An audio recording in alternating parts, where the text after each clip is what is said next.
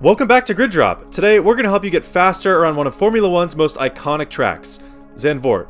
If you enjoy this video, feel free to leave any feedback or questions in the comment section or my Discord, which is linked in the description. That being said, let's get right into it. This video will be broken down into 5 sections: car setup, Sector 1, Sector 2, Sector 3, and finally a full lap.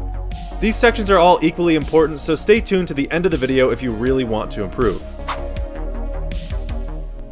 So here's the setup I run in the Netherlands. Feel free to pause the video and screenshot this if you want to try out this setup on your own. This setup prioritizes balanced aerodynamics, especially front-end rotation, and an even distribution of downforce and rear grip. As a disclaimer, this setup is a general baseline for you to start with and applies to both hot laps and a race. I recommend doing a few laps with this setup and tweaking it to fit your own style. The first corner is a wide right-hander, but unfortunately there aren't many good reference points for braking. What I like to do is focus on this electronic flag indicator on the left. I use this as my first reference point, and I know that I should brake about a car length beyond this point. My second reference point is the last big Netherlands flag on the left. I want to brake slightly before this. So, long story short, try to brake between the electronic flag sign and the second Netherlands flag. Under braking now, start turning into the corner at the same time you start to bleed off the brake. You definitely want to avoid locking up here. Once rotating into the corner, really aim to stay close to this inside wall. The line through here is simply an outside, inside, outside line. At the apex of the corner, start getting back on the power. Early acceleration is very important around this track, and good corner exits can really improve your lap times. Accelerating now, try to keep the car on the limit and use the entire width of the track on exit. You can use the exit curb here, but it's a bit rough, so I try to stay away from it. Out of the corner now, quickly drift towards the middle of the track to get a good entry into the next corner. As this twisty section approaches, aim for your left tire to be as close to this curb as possible. Turn into the corner, and again, aim to be very close to this inside curb. Just after the turn-in point at this corner, you need a very slight tap of the brakes. It's easy to brake too much here, but under-braking can really help you carry more speed into the next corner. To put it more simply, instead of braking 50% for this corner and 50% for the next corner, you can brake 20% here and 80% there. Keep your car as close to the right curb as you can when entering this corner, and after a very slight tap of the brakes, continue flat out up this small hill. Into this next corner, you should be really hitting the brakes at the orange part of this barrier on the left. This is an extremely heavy braking zone, especially if you correctly carry the speed through the last corner. Under braking, turn into the left, and you can use the banking as a sort of backstop. The banking helps you brake more effectively and carry speed around the bend. Start accelerating about halfway through the corner, and similar to the first corner, really try to keep the car on the edge here.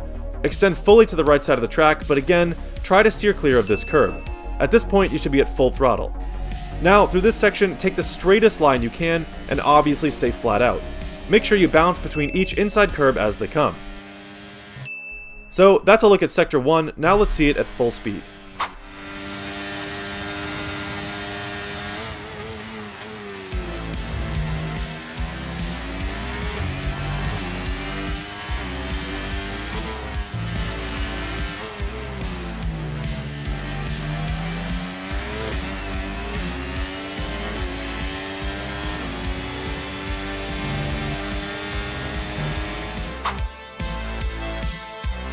The first corner of Sector 2 is arguably the hardest one to perfect throughout the lap, mostly because it's almost a blind entry.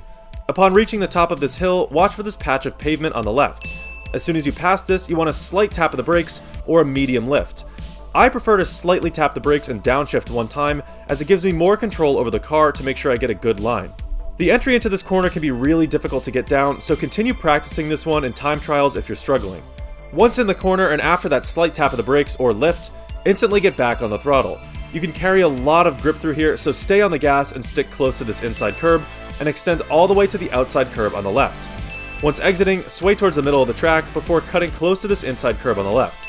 This gives you a wider entry into the next corner. Into this fast right-hander, again, you want a very slight tap of the brakes, a single downshift, and to start turning in right after the 50-meter board on the left. Similar to the last corner, as soon as you brake, you should be immediately back on the throttle, as you can carry a lot of grip and speed through here. I try to attack this inside curb as much as I can and keep the throttle pinned. At the apex, aim to extend all the way to the left here and create the straightest line possible. Now, on the left side of the track, get as close as you can to the curb, but don't ride up on it. This one is a little bit bumpy and can upset your car's stability. There aren't many reference points for braking here, but I like to focus on the specific orange section within the curb. I know it's hard to single this one out, but after a few laps you'll recognize it as the one before leads you to brake too early, and the one after too late. Under braking, turn into the corner and again, try to attack this inside curb. At the mid-corner point, you should be back on the throttle and really try to get maximum rotation. This corner is a little bit slower than the last two, so it's easy to feel some understeer here. Upon exiting, sway all the way to the left side of the track, almost even touching this curb. While you do this, you should be consistently increasing the throttle, trying to keep the car right on the edge of grip. As soon as you're through, sway to the right side of the track towards the meter boards. On the right side now, watch for the 50 meter board as an indicator. The real braking point is this patch of concrete on the right, so as soon as this starts, brake. It's important to note that you don't want to be all the way to the right here, more so the middle right of the track. Under braking now, downshift a few times and focus on rotating the car into the corner. This corner isn't bad for understeer, and it's pretty easy to get good rotation if your braking is good. Again, at the apex, increase the throttle and sway out to the right side of the track. Now on exit, power down and enable DRS at the line. That's a run through of Sector 2, now let's see it at full speed.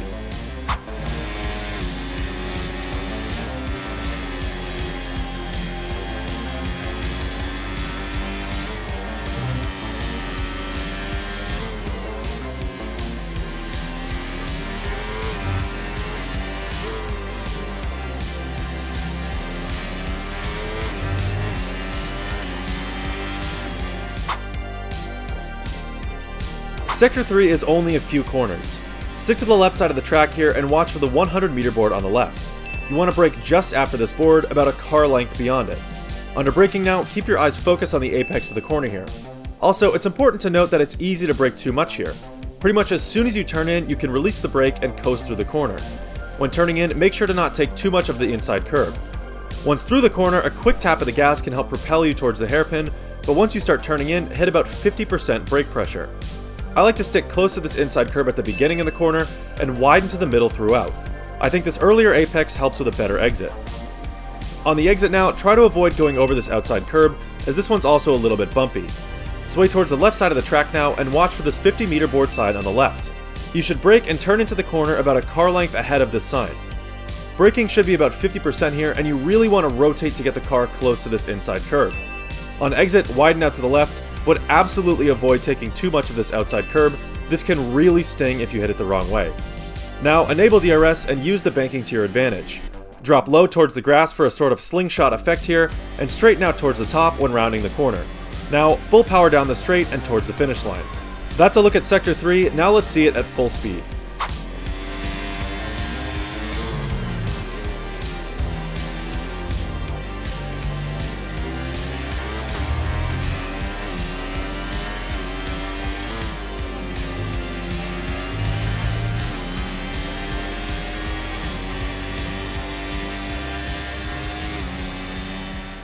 Now let's take a look at a full lap.